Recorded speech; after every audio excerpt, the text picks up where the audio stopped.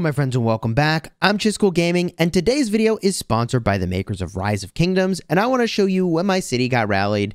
Not one time, not two times, but 3 times in the safety of our territory and with allies nearby. Now, if you wanted to avoid taking these rallies, you could obviously just switch tags, but I felt really safe even though I have my best set of gear on a garrison captain in a flag on the front line. I have enough captains at this point that I also was like, all right, fine, I'll take a rally. So my Xeno Flav is somewhere else on the front with all my crit iconic gear. And I've got some pretty solid gear, a few iconics on my set for defending my city. So I'm using YSS and Theo here, which I think is still probably the best way to defend your city if you were to take a rally like this. And I am obviously very safely tucked away in the comfort of territory, as I was saying, and also the comfort of having field. So my allies are reinforcing my city, and this obviously is going to be a very one-sided report. I will say that watching all these city rallies, I think that the Boudica with Nebu pairing was really solid. And Boudica with Nebu is really strong. I will say also Henry with Nebu has just like shocking counterattack damage. It's in some ways, I'm starting to see how it is like an Attila Takeda for archers, but no rally that is getting 0 reinforcements is going to do well here. So I'm going to have an extremely positive trade here. My hospital's going to get a little bit of attention, and the majority of this is dead troops for the rally, and a few people presumably reinforced with siege in my city. Now, at this point in the KVK, I had not actually retrained the 60 million power, so that video, by the way, I'll have a card up in the top. You can check that out where, in a live stream, I gained 60 million power, won the Zenith of Power city theme. Also, I get some extra resources here and speed ups for taking a rally on my city. I have to say, taking a rally on your city is the most advantaged defensive scenario, and I think these guys know this is not going to go well. Like, they have to know. Chisgule's online.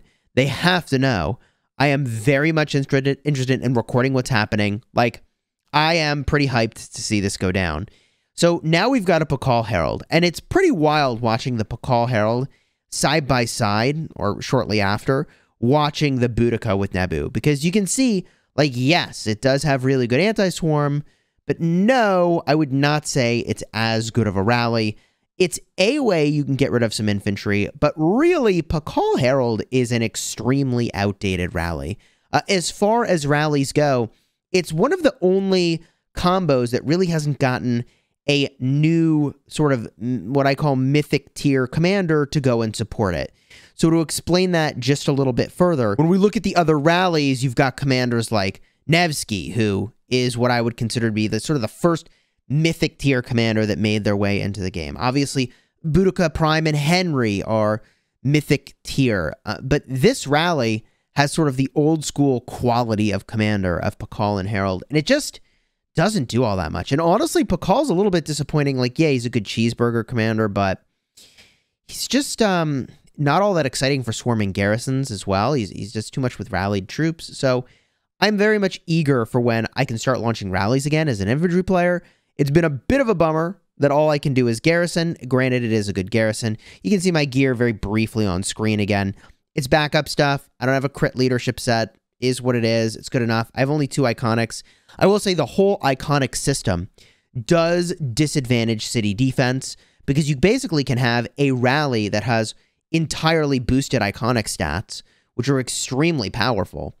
And then your city, even if you are boosting iconic stats, it's only for 1 troop type. So I feel like maybe that could get a look at for, or maybe they could look at that for, you know, how that works for city defense. But as far as I'm concerned, this gives people that are attacking cities a slight edge over what they used to have. By the way, at this point in the KVK, I am absolutely max tech, and I'll show you in just a minute. We'll get a closer look at some of these reports and try to speculate as to whether or not these players doing the rallies also have max tech. So I think not only do I have a slight tech advantage, I certainly have the 3% all damage boost from winning Eve of the Crusade.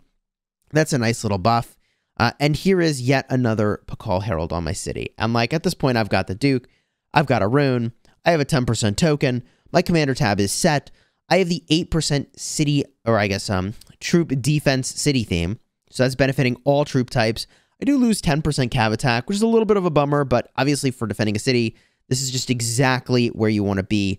And YSS and Theo are just bringing a ton of stats. Now, you will definitely notice that compared to when I have been rallied in the past, when I have more power, I'm doing way less damage. And I think that around the 200,000 power mark, or I guess 200 million power mark, is where you stop seeing big gains by having even more troops. And yes, your skill damage will go up and up and up, but it's around that 200 million power mark where I think that the game starts to constrain how much normal and counterattack damage you're ultimately doing. Now, it's obviously still a big number, okay? My city is reinforced here, so I'm not complaining. I'm just pointing out that if you want to see really, really high skill damage, I'll have a card at the end of this video and up in the top now. I'll remind you about it later that just has astronomical skill damage, like 200,000 plus, as opposed to peaking around 150,000, which is what I did here. So here you can see 50k worth of reinforcements died. The enemy had over 700,000 troops die, which is insane. I got caravans, which is huge upside. So not only am I getting resources and speed ups back, people reinforcing or even getting some troops back in the mail.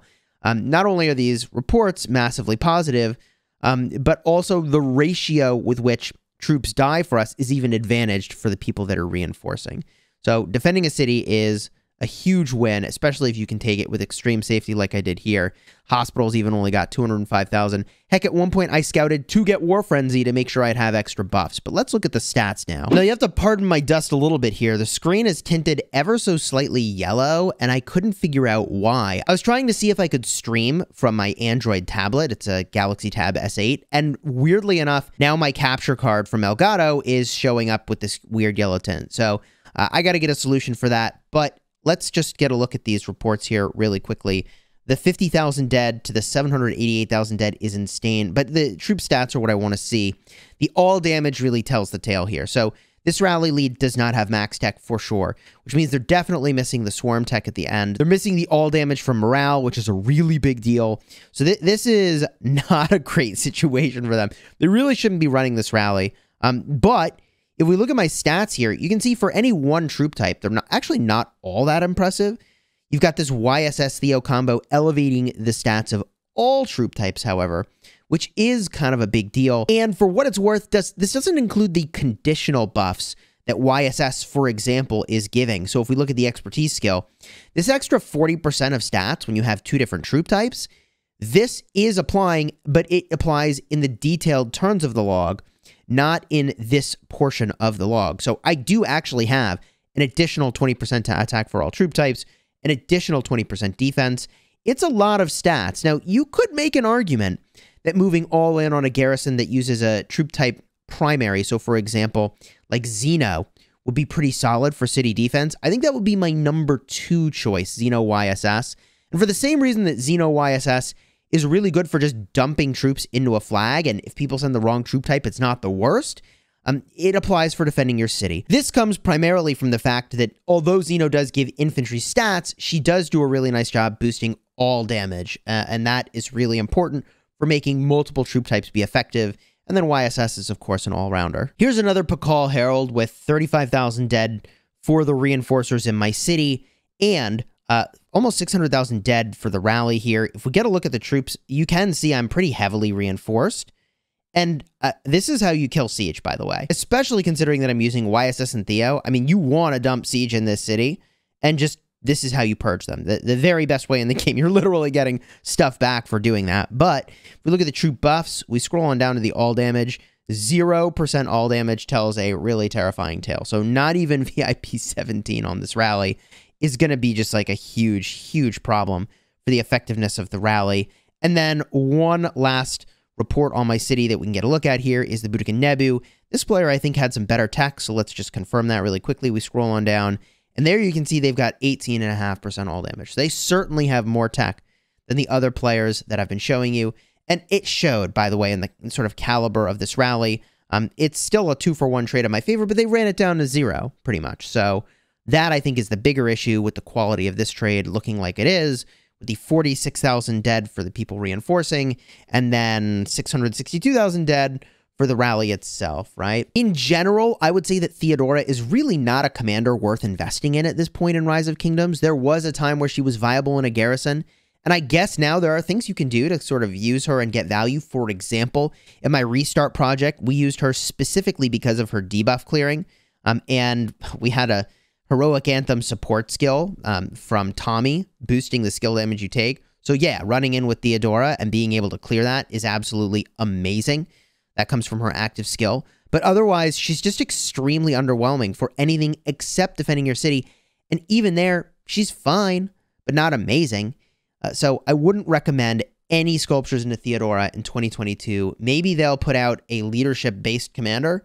I thought they were going to put out some leadership-based garrisons this last commander cycle, and instead we got Joan Prime. So if you're looking for more information about Joan Prime, I'll have a build guide that'll show up over here in just a minute in the end credits. And if you want to see a time where I got rallied and I did absolutely massive damage, and I really like the editing on that video, that card will show up top in just a minute.